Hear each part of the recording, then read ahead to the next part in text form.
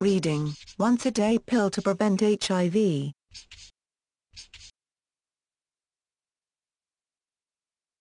Queensland has experienced a significant increase in HIV notifications during the past year. Although the statistics are described as alarming, they have not yet been confirmed. In fact, it is difficult to know what has caused the increase.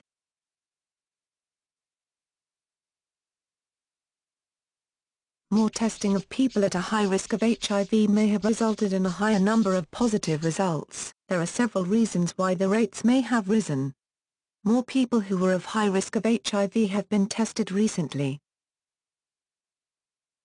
Added to this, Queensland started to offer free rapid HIV tests with results known within 30 minutes.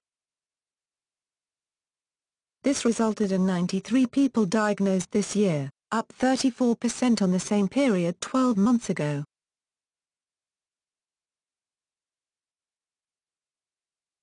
Most new HIV notifications are among Australian-born men who have sex with other men. The Queensland AIDS Council is concerned that the safe sex message is no longer effective.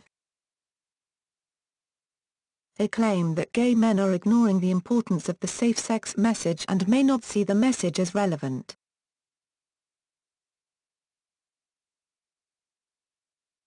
In the past decade, the rate of HIV has doubled in Queensland. 3/4 of people diagnosed with HIV are men who sleep with other men. 9% of all gay men in Queensland are HIV positive. Unfortunately, more and more men report that they do not use condoms during casual encounters.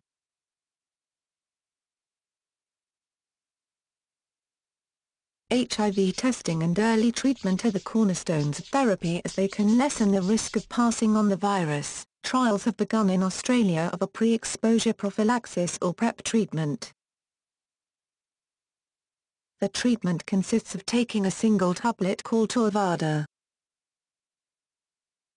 Truvada is a combination of two HIV medications called tenofovir and emtricitabine.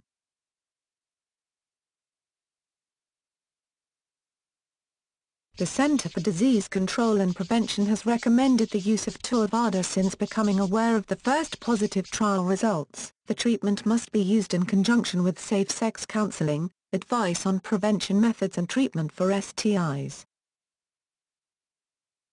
It is reserved for people who are at substantial risk of acquiring HIV.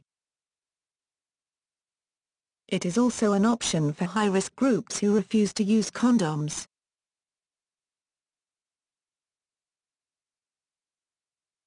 Groups of people who participate in high-risk sexual behaviors often refuse to use condoms. In the USA, the group includes young, inner-city black men who have sex with men, as well as all intravenous drug users.